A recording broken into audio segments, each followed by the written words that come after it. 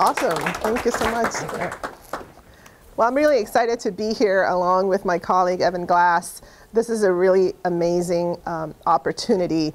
We're constantly trying to figure out how to frame who we are and what our priorities are and why it is that education excellence goes hand in hand with economic excellence. This is totally fun.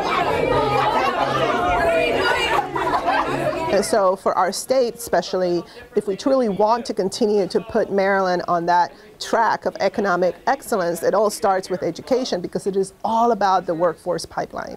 And a magnifying glass. So the more that we can hold hands and really demand funding for these type of excellent programs, the more that we're going to be able to provide and position ourselves in a position of strength.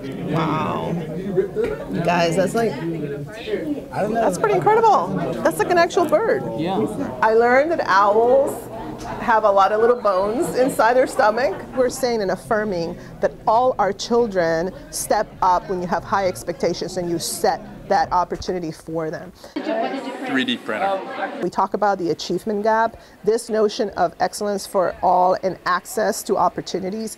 You will see here how that is manifested. But what exactly were you able to print? Did you guys design certain things? Well, so a couple of things we built was a bridge, and we did a competition to see who can make the bridge that supports the most weight.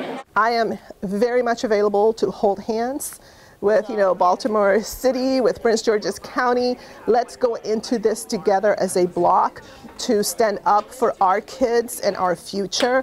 And let's work very hard not to fall into that trap of being divided and then struggling to fight for crumbs. This is about Maryland going forward, and this is where it begins. It's right here in the school. So thank you so much for having us.